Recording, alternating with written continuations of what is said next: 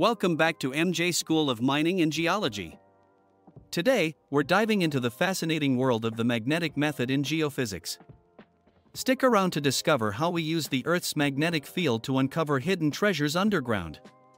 The magnetic method utilizes the natural magnetic properties of the Earth. By measuring variations in the magnetic field, geologists can identify subsurface structures and mineral deposits. The magnetic method is a geophysical technique used to detect variations in the Earth's magnetic field. These variations can reveal the presence of different rock types, mineral deposits, and even archaeological artifacts. Cool, right? The Earth's magnetic field originates from the outer core due to the movement of molten iron and nickel within this layer. The outer core, situated beneath the mantle and surrounding the solid inner core, is composed of liquid metals.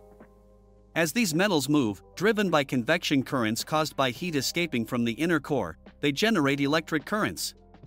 These currents, in turn, produce magnetic fields. The combination of the Earth's rotation and the convective movements within the outer core organizes these magnetic fields into a large, cohesive magnetic field that extends from the Earth's interior out into space.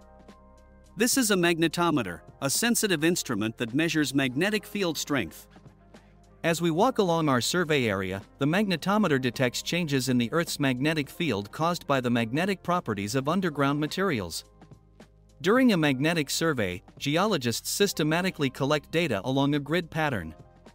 This helps us create a detailed map of magnetic anomalies, which can point us towards valuable resources or interesting geological structures.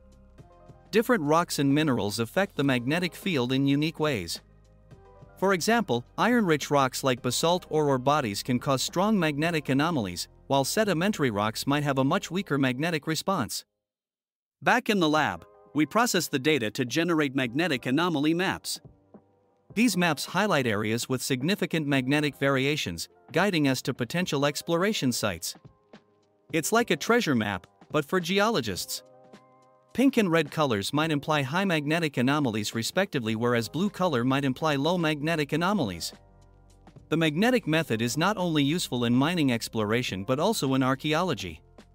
It helps us locate buried structures, ancient artifacts, and even old mining tunnels, revealing secrets of the past. And there you have it, a quick look at the magnetic method in geophysics. Thanks for watching. Don't forget to like, subscribe, and hit the bell icon for more exciting videos from MJ School of Mining and Geology.